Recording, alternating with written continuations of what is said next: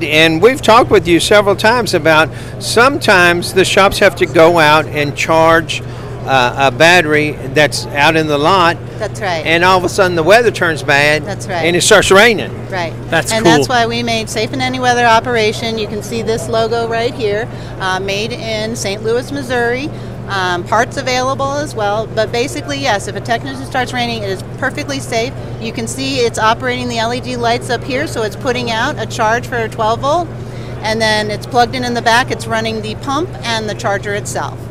And folks have had y'all's chargers in the shop for a long time, the blue ones, so anything that has wheels on it Is Safe in Any Weather from Associated Equipment.